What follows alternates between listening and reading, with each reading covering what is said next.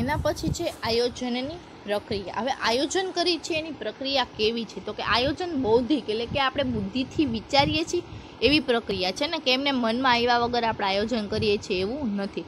એટલા માટે ભવિષ્યની જે પ્રવૃત્તિ છે એનો નકશો પણ આપણે આયોજનમાં આલેખીએ છીએ। આપણને ખબર છે ભવિષ્યમાં શું થવાનું છે શું નથી થવાનું, છતાં પણ આપણા આયોજનમાં તેનો ઉલ્લેખ કરીએ છીએ।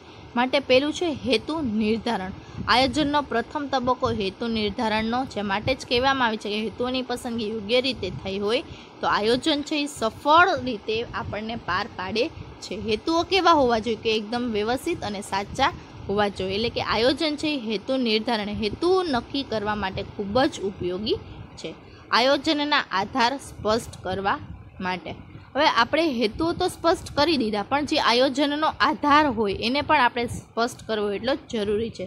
એના આધારો એટલે કે એના અનુમાનો શું છે અને એની પૂર્વધારણાઓ એટલે કે એની પહેલાંની વિચારો, એ પહેલાં શું વિચારે છે આયોજન કરતાં પહેલાં એ પણ જાણવું, એ પણ એટલું જ અગત્યનું છે। એટલે એકમને અસર કરતા આંતરિક અને બાહ્ય પરિબળોને ધ્યાનમાં રાખીને આપણે આયોજન રચવા જોઈએ। આંતરિક એટલે કે અંદર કામ કરતા વ્યક્તિઓ હોય એના પરિબળો હોય, અને બાહ્ય એટલે કે બહારના જે પરિબળો છે એ બે પરિબળોને આપણે ધ્યાનમાં રાખીને આયોજન કરવું જોઈએ। જો આ પરિબળો હોય એને આપણે ધ્યાનમાં ન રાખી તો આપણું આયોજન છે એ સફળ થઈ શકતું નથી। એના પછી છે માહિતી એકત્રિત કરી તેનું વિશ્લેષણ કરવું જોઈએ। હવે આપણે આયોજન બનાવીએ છીએ તો હું બધી જ જગ્યાએથી માહિતી એકત્ર કરીશ, પછી એને આયોજનમાં ફિટ બેસાડીશ, એની પ્રક્રિયા વિચારીશ, બરાબર।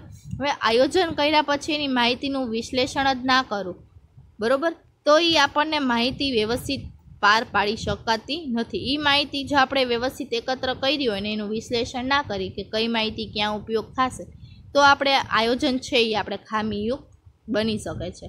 વૈકલ્પિક યોજનાની તૈયારી। વૈકલ્પિક યોજના એટલે શું કે આજે મેં વિચાર્યું હોય કે કોઈ વસ્તુનું હું આ જ ઉત્પાદન કરીશ, પણ હવે એની માંગ ઘટી જાય તો એની જગ્યાએ મારે કઈ વસ્તુનું પાછું ઉત્પાદન કરવું જોઈએ, એ પણ એક વિકલ્પ તેમાં તૈયાર થયેલો હોવો જોઈએ। જો એ વિકલ્પ આપણે તૈયાર ના કરીએ તો ત્યાંથી આપણું ધંધાકીય એકમ છે ત્યાં બંધ થઈ જાય છે। એટલે કે જે આપણે ઉત્પાદન અથવા વેચાણ કરતા હોય એની વિકલ્પ પણ આપણે પહેલેથી જ આયોજનમાં ઉલ્લેખવો જોઈએ। પછી છે વિકલ્પોની વિચારણા કરવી। આપણે જે વિકલ્પ રચ્યો હોય, જે તૈયાર કર્યો એની પણ વિચાર કરવો જોઈએ આયોજનમાં, કે હું આજે ચાનું ઉત્પાદન કરું છું, હવે વિચારો કે ચાનું ઉત્પાદન ધીમે ધીમે બંધ થાય ને કોફીનું ઉત્પાદન વધારવા માંડે તો મારે શું કરવું જોઈએ, તો કે ચાનું બંધ થશે ભેગું કોફીનું ઉત્પાદન ચાલુ કરી દઈશ। આવી જ રીતે વિકલ્પોની વિચારણા પણ પહેલેથી થઈ જવી જોઈએ। પછી ચોક્કસ યોજના યોજવી। આ તબક્કે વિવિધ વિકલ્પો અંગે વિચાર કરવા, ચકાસણી કરવી, કોઈ શ્રેષ્ઠ યોજના સ્વીકારવી જોઈએ। શ્રેષ્ઠ જ યોજના સ્વીકારવી, તમે જેવી તેવી યોજના સ્વીકારી લ્યો તો તમારા આયોજનમાં એ સફળ થતી નથી। એટલે કે સારી ચોક્કસ જેવી આપણા આયોજન આપણા ધંધાને લગતી વ્યવસ્થિત હોય તેવી આપણી યોજના સ્વીકારવી જોઈએ। એના પછી છે ગૌણ યોજનાનું ઘડતર અને એની ચકાસણી। ગૌણ યોજનાનું ઘડતર એટલે શું કે તમે જે યોજના ઘડી છે એની ગૌણ એટલે કે એના પછીની બીજી યોજના છે, કે આજે મેં એક યોજના ઘડી એ મને ક્યાંક ને ક્યાંક અવરોધરૂપ છે, તો એના પછીની બીજી જે યોજના ઘડી હોય એની પણ આપણે ચકાસણી કરવી જોઈએ। નહીં કે એ યોજના ઘડ્યા પછી એને ત્યાં ને ત્યાં મૂકી દે, એની ચકાસણી કરવી જોઈએ એ ધંધાકીય એકમમાં આપણને ક્યારે ઉપયોગી થશે, બરાબર, એ બાબતનું પણ આપણે આયોજન છે એ પહેલેથી જ કરી લેવું જોઈએ। પછી છે યોજનાનું મૂલ્યાંકન। આપણે વિવિધ યોજનાઓ કરી હોય એનું મૂલ્યાંકન પણ કરવું જોઈએ। કઈ રીતે, તો કે આપણે એક યોજના કરી હોય કે હું રોજનું આટલું ઉત્પાદન તો કરીશ જ, પણ એના ઉપર હું કાંઈ મૂલ્યાંકન ના કરું, કાંઈ દેખરેખ ના રાખું કે ભાઈ થાય છે ને, વિચાર્યું છે ને આટલું તો થવું જ જોઈએ, પણ એ થાય છે કે નહીં એ પણ આપણે દેખરેખ રાખવી, એ પણ આપણે જોવું જોઈએ। એટલે કે એ જોવાની જે પ્રક્રિયા છે એનું મૂલ્યાંકન કર્યું કહેવાય, કે આપણે જે એ મુજબ યોજના મુજબ કામ કરવાનું વિચાર્યું હોય એ મુજબ કામ થાય છે કે નહીં એ પણ જોવું, એ પણ મૂલ્યાંકન કરવું એટલું જ જરૂરી છે। એના પછી છે યોજનાના પ્રકાર। હવે આપણે યોજના કહીએ છીએ તો એ કઈ કઈ યોજના, તો કે કાયમી યોજના। કાયમી યોજના વારંવાર ઉપયોગમાં લેવાય છે, જે કાર્યો અંગે રોજબરોજ નિર્ણયો લેવાતા હોય તેવા કાર્ય માટે આ યોજના તૈયાર કરવામાં આવે છે, જેને કાયમી યોજના કહી શકાય છે। કેને, તો કે આપણે વારંવાર એટલે કે આ જે કાયમી યોજના છે, બરાબર, કે ગ્રાહકને તેને ઓર્ડર લેવા પ્રમાણે માલ મોકલવા અંગેની વિધિ છે, એની શાખ નીતિનું છે, અગાઉથી જ તેને ઘડતર કરવામાં આવ્યું જે ધંધો એના એ બાબતમાં એને કાયમ માટે ઉપયોગમાં આવતું હોય છે. એ જે યોજના છે કાયમી માટે ઉપયોગમાં આવતી હોય એને શું કહેવાય છે? તો કે કાયમી યોજના. એના પછીની છે વ્યૂહાત્મક યોજના. ધંધાકીય એકમોને તેની ફિલસૂફી એટલે કે એના મંતવ્યો શું કહે છે, એના વિચારો શું કહે છે તે અનુસાર ધ્યેયો નક્કી કરે છે. એટલે કે એનો વ્યૂ શું છે એ મુજબ જે યોજના ઘડવામાં આવતી હોય એ મુજબની જે યોજના ઘડાય એને શું કહેવાય? તો કે વ્યૂહાત્મક યોજના કહે છે. એકમના ધ્યેયને સિદ્ધ કરવા માટે વિવિધ લાંબા ગાળાની કે ટૂંકા ગાળાની રચના કરવામાં આવે છે. ધંધાકીય એકમ ધંધાકીય પર્યાવરણ તેની શક્તિ અને નબળાઈને લઈને ધ્યાનમાં કહી છે. એટલે કોઈ એકદમ નિપુણ હોય તો એ એવી વ્યૂહાત્મક રચના કરશે લાંબા ગાળાની. કોઈ વ્યક્તિ એટલું વિચારી ના શકતી હોય, એની પાસે કર્મચારી ગણ ઓછો હોય તો એ ટૂંકા ગાળાની યોજના કરે છે. એટલે કે વ્યૂહાત્મક જેની પાસે જેવી ફિલસૂફી હોય, જેવું ધંધાકીય એકમનો એનો જીવનકાળ હોય એ મુજબની એની યોજના ઘડે છે. એટલે કે કોઈની લાંબા ગાળાની હોય છે તો કોઈની ટૂંકા ગાળાની યોજના હોય છે. એના પછી છે સુનિયોજિત યોજના. ધંધાકીય એકમના નક્કી કરેલા ધ્યેયને સિદ્ધ કરવા માટે મધ્ય સપાટીએ ટૂંકા ગાળાની જે યોજના ઘડતર કરવામાં આવે છે તેને શું કહેવાય? તો કે સુનિયોજિત યોજના કહે છે. આ સુનિયોજિત યોજના છે એ ક્યાં? તો કે મધ્ય સપાટીએ ટૂંકા ગાળા માટે જે રચના થઈ હોય એ રચનાને શું કહેવાય? તો કે સુનિયોજિત યોજના કહે છે. આ યોજનાનો સમયગાળો કેટલો હોય? તો કે કાં તો 1 વર્ષનો હોય કાં તો એ 1 વર્ષ કરતાં ઓછો હોય છે. આ યોજના ટૂંકા ગાળાના ધ્યેયને સ્પષ્ટ કરતી હોવાથી એકમની પ્રવૃત્તિ એકદમ હેતુલક્ષી બને છે. ક્યારેક આપણે નાના કામ નાના સમયમાં કરી લઈએ તો આપણને ખૂબ જ સારી રીતે પુરવાર થઈ શકે છે. એટલા માટે જ આ જે યોજના છે એ મધ્ય સપાટી એ ટૂંકા ગાળા માટે કરવામાં આવે છે અને જેનું ધ્યેયલક્ષી પરિણામ આપણા ધંધામાં પુરવાર થાય છે. એના પછી છે કાર્યકારી યોજના. હવે કાર્યકારી યોજના એટલે કે શું? તો કે એકમના વિભાગો હોય, કાર્ય જૂથ હોય, એટલે કે કાર્ય અલગ અલગ કાર્ય કરવાના હોય એનું જૂથ, વ્યક્તિઓ પાસેથી કાર્ય સંબંધિત અપેક્ષિત પરિણામો મેળવવા માટે ઘડવામાં આવતી યોજના. એટલે કે આપણે એકમના બધા જ વિભાગો હોય, કાર્ય જૂથ એટલે કે વિવિધ કાર્ય અને વ્યક્તિઓ પાસે કઈ રીતે કાર્ય લેશું એ બધા જ પરિણામો મેળવવા માટે જે યોજના કરવામાં આવે છે એને શું કહે છે? તો કે કાર્યકારી યોજના કહે છે.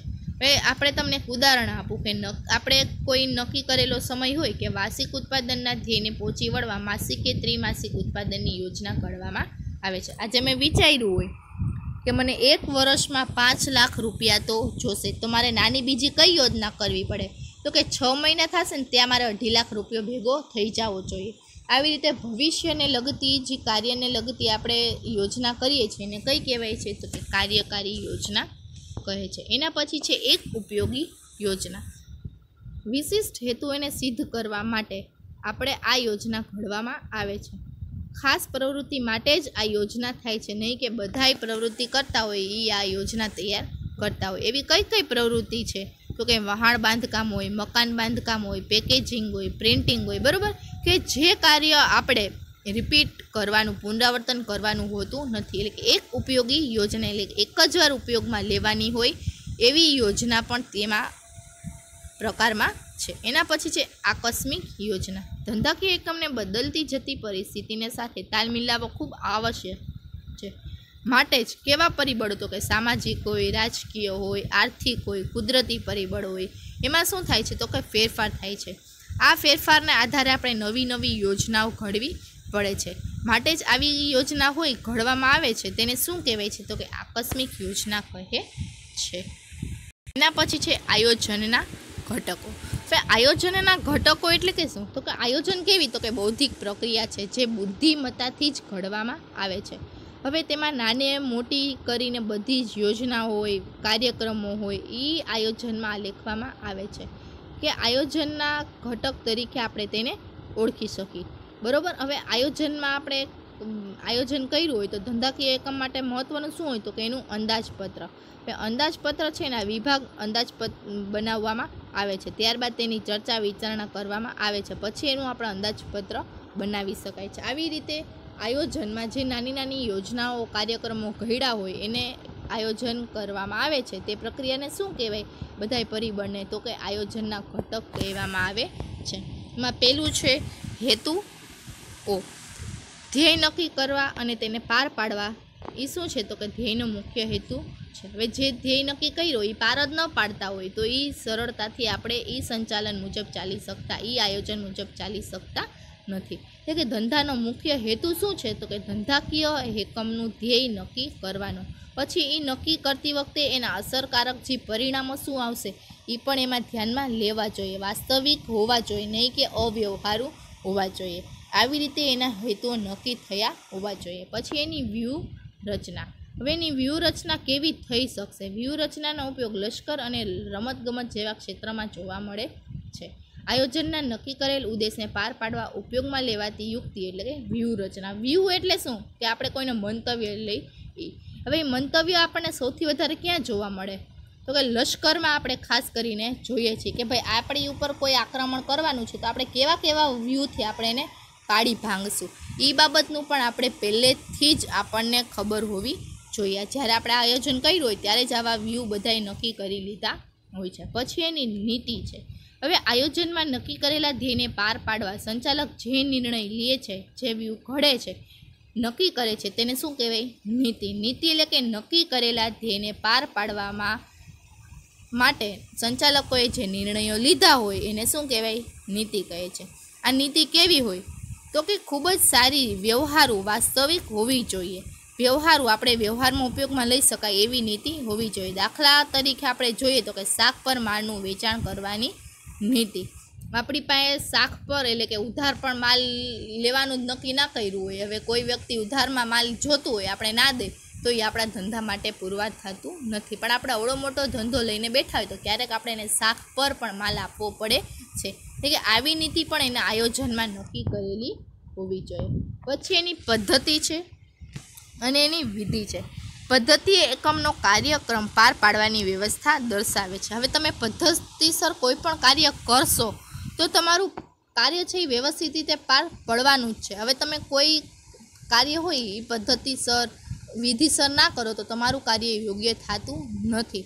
માટે જ આપણે પદ્ધતિસર કાર્ય કરવું જોઈએ. ધંધા માટે તો પદ્ધતિસર કાર્ય છે એ ખૂબ જ અગત્યનું પાર પાડે છે. હવે એકમ ત્રિમાસિક વેચાણના આંકડા મેળવીને વાર્ષિક વેચાણના આધારે ધ્યેયને પાર પાડવાના પ્રયત્ન કરે છે. હવે હું એમ વિચારું કે મેં જ્યારે ધંધો શરૂ કર્યો હોય ત્યારે મેં 3 જ મહિનામાં લાખ રૂપિયાની આવક પ્રાપ્ત કરી હોય તો એના અનુસાર હું વિચારી શકું કે 1 વર્ષમાં મને જો 3 મહિનામાં 1 લાખ આવતા હોય તો 6 મહિનામાં 2 લાખ, બરાબર?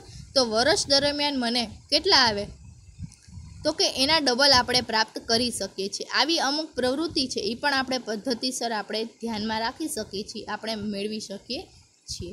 એના પછી છે નિયમો. આયોજનમાં નક્કી કરેલ નિયમને પાર પાડવા જરૂરી છે. હવે તમે નિયમો બનાવ્યા હોય આયોજનમાં પણ એના મુજબ ચાલો નહીં તો તમારું આયોજન છે એ સફળતાપૂર્વક પાર પડતું નથી. એટલે કે કામના કલાકો દરમિયાન કામદારોએ મોબાઈલનો ઉપયોગ કરવો નહીં, એકમમાં ધૂમ્રપાન કરવું નહીં. આવા નિયમ તમે બનાવ્યા હોય પણ તમારો કામદાર હોય આખો દી મોબાઈલ લઈને બેઠો હોય ને જ્યાં ત્યાં ધૂમ્રપાન કરતો હોય, એ પણ એના ઉપર નિરીક્ષણ રાખવું પડે, એના ઉપર દેખરેખ રાખવી પડે છે. આવા નિયમોનું પણ આપણે પાલન કરવું જોઈએ. એના પછી છે અંદાજપત્ર. હવે અંદાજપત્ર શું કામ જરૂરી છે તો કે અંદાજપત્રમાં આપણે આવક અને જાવક બંને જ બાજુઓ દર્શાવી, બંને જ વસ્તુઓ દર્શાવી છે. એટલા માટે અંદાજપત્ર છે એ ધ્યેયને પૂર્ણ કરવા માટે એક માધ્યમ તરીકે પુરવાર થાય છે. હવે આપણે ક્યાં ક્યાં અંદાજપત્ર બનાવી તો કે મૂડી ખર્ચ. આપણી મૂડી છે એમાં શું ખર્ચ થાય છે, ઉત્પાદન, આપણે જે ઉત્પાદન કર્યું એનું, પછી ઉત્પાદનનો ખર્ચ એટલે ઉત્પાદન કર્યું એનામાં આપણે કયો ખર્ચ કર્યો, વેચાણનો હોય, રોકડના, એવા વિવિધ અંદાજપત્ર પણ આપણે તૈયાર કરી શકીએ છીએ. હવે જો આ અંદાજપત્ર આપણે બનાવશું તો એના આધારે આપણે પ્રક્રિયા પણ અંકુશ પણ રાખી શકીએ છીએ અને કાર્ય છે એને એકદમ કાર્યક્ષમ બનાવવા માટે આ જ અંદાજપત્ર છે સંચાલનને એકદમ નિપુણ પ્રાપ્ત થાય છે. એના પછી છે કાર્યક્રમ.